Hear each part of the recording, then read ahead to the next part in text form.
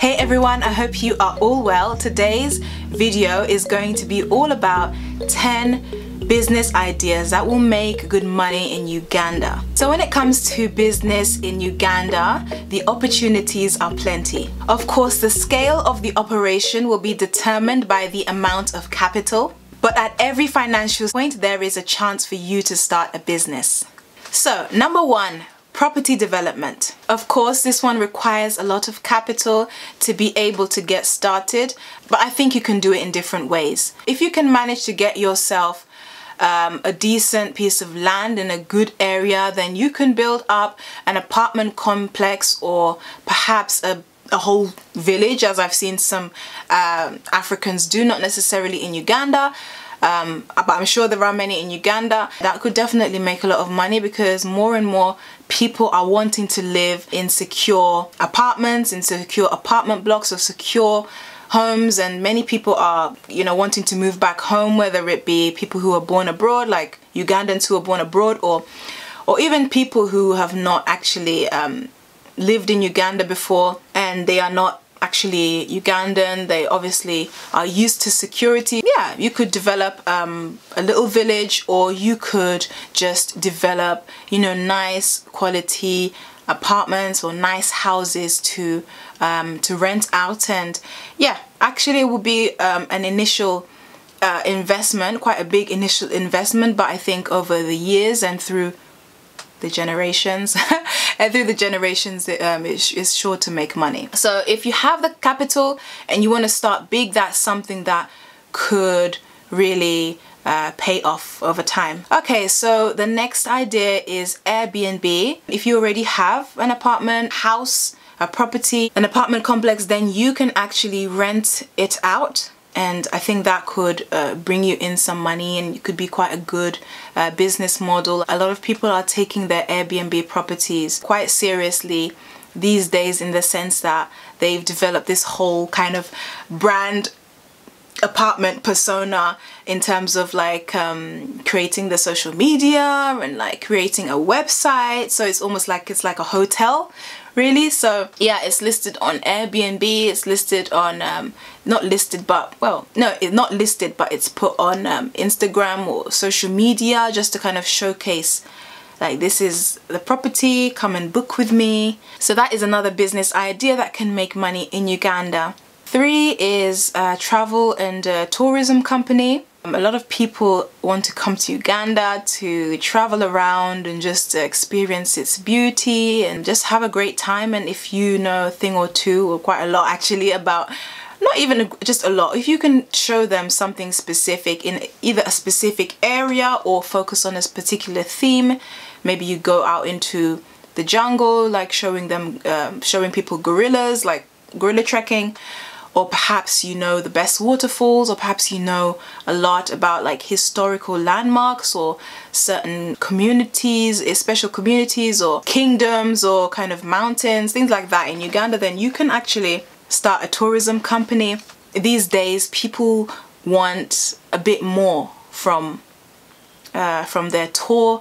They want to be kind of given the real experience. So if you know how to do that, if you know how to kind of give people a special experience in terms of either in your like personality and how you host, and like those little extra things that you throw in your expertise, in those checking off those key requirements that people want, package your offering in such a way that makes it just appealing. I think that could make you stand out. On top of that, if you know how to use digital marketing, I think that could also help you in terms of getting the word of mouth out before people actually start looking. Could inspire people to travel and to book with you, just kind of go for the experience. Yeah, it does usually help to collaborate in terms of these trips. There's always like a driver and then the tour guide, and it's not just for Uganda, it's other countries as well. There's always like somebody who's doing the tour, then there's somebody who's doing the speaking with the microphone, or just like, if it's a small vehicle, like just talking to people. Sometimes it's just if it's just a really private tour, it's like a 4-seater or 5-seater, just enough to fit like 4 or 3 guests. Then it's just one person hosting that tour. But yeah, I think that if you could actually set up a travel company in your own special way, that's something that could make money in Uganda. It's a good business idea. The fourth idea is a song composer.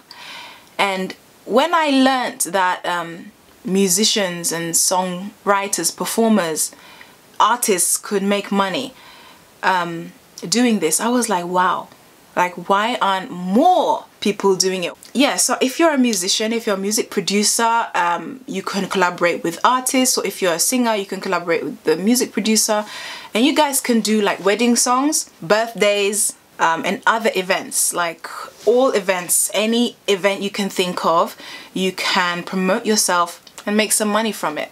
The reason I knew this is obviously because when my sister got married, we had 2 songs composed for her. Of course, we paid those people. One of them did not even ask for money, but of course I had to give him something because I was like, this is a really great song. And actually she had 2 songs. One of them which was more like traditional, like kind of, I can't even say like kubu kubu because I'm not sure if that's kind of like what it is, but it's a kind of style of song. And then another one was like more kind of mellow and like dancing, kind of like, yeah, another one was more mellow, kind of urban. And she had 2 songs for her wedding. And I was like, wow, like if these people could really maximize on this, like really maximize on this, they can make a lot of money. It's a great business idea for creative musicians who really feel as if they have the talent. They really have the talent and the skill, but they just don't get enough customers. Maybe it's time for you to put yourself more out there, like online, because I don't think you necessarily have to market yourself just to the locals in Uganda. There's so many Ugandans all around the world who would like to have a birthday song, you know? It's just a thing. It's not really a traditional kind of British or English thing to do, to have like a song written about you for your wedding. People will dedicate a song to you, like you'll have that wedding song like Ed Sheeran, or you know, that song that you dance to, and you'll be like, oh, that's our song. But in Uganda, you actually have a song with your name in it. You actually have an actual song with your literally full name in it. All your family members, or like people who the person you're getting married to, you as a couple, and it's your song because it was created for you. And I think this is a great business idea. This is a great idea. A lot of Ugandans are already doing it. A lot of artists are already doing it in Uganda. But I guess my point is just to say that, you know, there's more to it. This could be maximized on in terms of marketing, in terms of pictures. You could just get a bit more savvy with email marketing, or even with just like content marketing, like on TikTok or Instagram. Just post more and just like be a bit more like strategic with your marketing. You could just attract more customers. Yeah, this could really go far. Okay, so 5 is music studio or record label. So it's still a little bit connected to the previous point. If you have the capitals to get started and you really want to do something on the ground, then definitely so many artists, as I said, coming up. You obviously have to find a way to find a good price point so that you are actually making good money. But if you're a good music producer and you know how to kind of bang out those beats for people and like record people, then perhaps you want to start a music studio, or even just start a record label. Open the music studio, maybe get an engineer, a music producer to work in the studio, and then you can like be the owner of the label, kind of manage things. And you just have to kind of decide for yourself, where do I prefer to be? Do I want to be like on front line, so to speak? Like, do I want to be in the thick of it, in the mix, kind of actually working with artists, kind of like in the studio? Make sure you get some air conditioning as well. Like seriously, some of these studios are so hot. Please get some air conditioning in your studio. Yeah, anyway, yeah, so do you really want to be in the studio, or do you want to be like, do you want to have a record label that maybe you just want to start something, a new brand, you know? And really and truly, I think there's like potential for any business to kind of really do well, But these days, it's just like you actually have to kind of work on that branding aspect. I mean, in every country, you know, not every, but like in Uganda there's like millions of people. There's so many people, but people can complain that our business is not doing well. But why isn't it doing well? Do you print out flyers? Do you hand them to people? Do you mention your business in every conversation? Do you represent your business? Today, I went to an event and somebody was hosting chocolate experiences. She had a chocolate necklace, not actual chocolate, but it was like in this half of a chocolate slab. So you just have to find these little ways to kind of market yourself that people know, oh, she must be a fashionista, or he must be a music producer, he must be a photographer, she must be a foodie. Or how do you even represent yourself as a foodie? I don't know. But yeah, you can come ready. You can always come ready by having somehow your business card. Nowadays people do have, not digital, but like QR codes and digital business cards where people can just like, oh, scan this code and you'll connect with me. But sometimes it's just easier to like, here you go, have my card, and it's just like a paper, like traditional, like old fashioned card. Really and truly, you just need that way of marketing yourself so that you never have to experience these times where it's like, oh, business is not really doing good these days. But you have a business, you offer a service, you have the potential to make money. Okay, so that fifth idea was music studio, and I kind of dived a little bit into the whole marketing aspect. Okay, so 6 is convenience store. You can open a small shop nearby selling essentials and selling your own special things that you feel as if people would need, want, or like. And they are actually all over the streets in Uganda, all over the road. So this is nothing really particularly new. The only thing that I can say that can make your business stand out is just basically have excellent customer service and try to test out different products and see what people respond to, and obviously have your prices be competitive and design your shop in a really beautiful way. Always make it clean and a welcoming place that people want to come back to, and also feel as if they want to support you, but it's not by force. Like, you don't have to like force people to support you. But I think when you give people all those things like customer service, nice environment, make sure there's nothing in your shop that's like kind of rotting or going off, because that smell can also push people back. Just like try and make sure it's clean, be friendly and nice, you know, maybe air conditioning. Although I know that's going to increase the bill and it's not really typical for any shop to have, but maybe it could be something that sets you apart from the other stores. But that's another idea of a business that could make money. I actually was watching a video and I saw that this lady in Uganda was making quite a lot of money with her shop in Uganda. And just by selling things, just buying, the simple process of buying and selling, and she could keep herself afloat, you know? Okay, so 7 is catering business. I don't exactly know all the rules and regulations in Uganda, but that's something that you can look into with regards to how you would go about complying and making sure that it's safe for public consumption. But if you could start a catering business, then you can cater to parties, events, weddings, etc. If this is something that you're interested in, then you'll find that niche that you want to specialize in, whether it be savory foods, or perhaps it's just desserts you want to specialize in, or cakes, wedding cakes, birthday cakes. I know that my cousin actually does cakes in Uganda, which is really, really amazing to see. That's definitely something that you can do, and you can start small and just keep scaling up.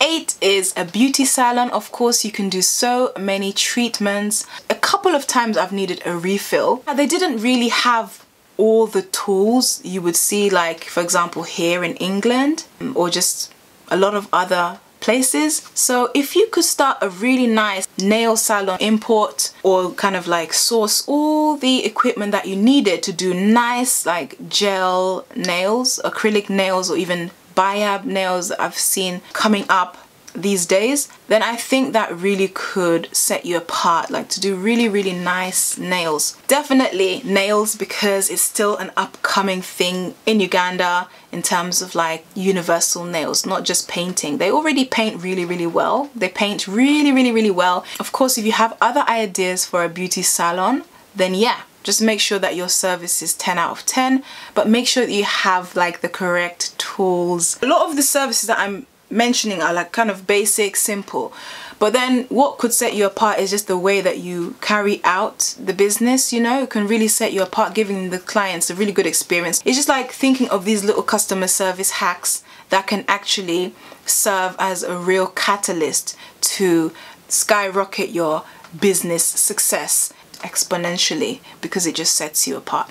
And I hope that one day just good customer service can just be the standard and nobody has to like complain. A really, really good service with like standardized equipment would make a difference. I know that in Uganda sometimes it's like, oh man, I need the capital to get started. But if you can do some crowdfunding and actually pay back the people who have invested in you, don't just take people's money and then you never make the business a success. If you can do some crowdfunding or like work in another job and just like set aside the money for like a good, I don't know, 6 months or 3 months, just working, putting the money aside, and then maybe coming up with some hustle. I've got other hustle ideas that absolutely anybody can do with a smartphone. If you can just put the money aside to get the capital to start this, then I think that you can actually do it. Get the lamp, get the gel, all the things that you'd need to kind of start off doing nails, or all the things that you'd need to get to start off doing hair. With hair, it's not that hard because people always come with their own hair. It's just that sometimes you need to wash it, so you probably need some shampoo, conditioner, etc, etc. If there's something that you really want to do, then you can indeed definitely do it. And you can indeed get started. You just have to have that plan in place to get started. And perhaps I will talk about ways in which you can actually kind of raise the capital to get started. Number 9 is to start a tech company. You can actually start an app, or you could create an app or a website that would just make people's lives easier, because nowadays a lot of people have smartphones, laptops, you know, access to technology that they use in their everyday life. So if you can start a company that would just make people's life easier, that would just make their lives a little bit more smooth, then there is definitely room for it. There is definitely room for you. So get thinking about what you could do. Maybe ask people in Uganda, do some market research, make observations and ask questions, and think of an idea that you could start, an app that you could create that people could download and use. I don't know, whether it be shopping, something. 10 is farming. There's plenty of land in Uganda, absolutely plenty of land. So if you could just acquire some land, acquire a plot, acquire something to start with, plant, sell it in the market, or get people to sell it in the market for you, there you go, you've got a business. You want to get started on a larger scale, but perhaps you don't want to, or you can't afford to buy the land outright at the moment. You can always rent the land until you gather the capital to actually buy. But I think even renting long term is a possibility, and starting a farming business, whether it's growing cocoa, growing sunflowers, growing rice, or growing something, and then selling these products. You could sell the vanilla, or you could create vanilla essence. Yeah, that's something that you could do. Or you could sell the coffee beans, or you could make coffee granules, you know, create a new product. You could sell the cocoa beans, or you could make chocolate. That's the kind of thing you can do with farming, and the opportunity is just plenty in Uganda. Okay, so I have a bonus idea. Number 11 is to start an online business, and content creator or consultant are the first things that pop out to me. You can consult in any topic of your choice, but it is the content creation that will fuel the bookings, that will fuel the clients to actually be attracted to you, to actually book with you. So there is that. And then there is simply being a content creator, just creating content on YouTube as another business. But I would say that for that, you definitely would need a lot of views and a lot of traffic to be able to make a sufficient living. It always helps to either have these additional services such as consulting or digital products, or if you are kind of like positioning yourself as a consultant, to have content to actually generate those client leads. And this business operation can be as big or as small as you like it. So those have been my 10 plus one bonus business ideas for you to start in Uganda that could make you a good amount of money, make you a good living. I really hope that it's inspired you today. If you haven't gotten started on any of these ideas or any idea, take some inspiration or directly just take the idea and run with it. Thank you so much for watching today. Let me know if you have any other video requests, and I will see you in my next one. I will see you in the comments first of all, but I'll see you in my next one. Bye.